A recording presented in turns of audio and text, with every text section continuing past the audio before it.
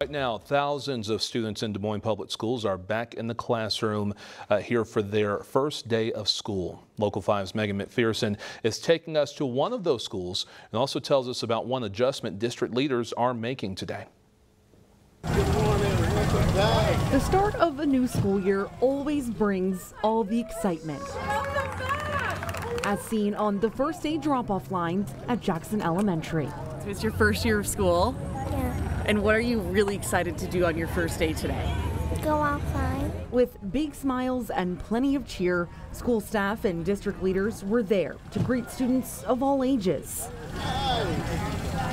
including DMPS Superintendent Dr. Ian Roberts, who is entering his second year leading the district. But I'm excited just to welcome our students back. Our teachers, staff, and leaders are all ready to go. Roberts says for the first time in a long time, the district is starting a new year with all of its leadership positions filled, which he hopes will improve the learning experience for students district-wide.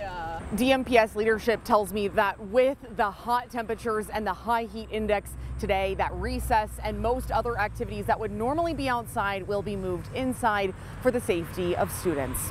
In Des Moines, Megan McPherson, Local 5 News. And another new feature for the new school year is Wi-Fi. All DMPS school buses will be equipped with wireless internet for students this year.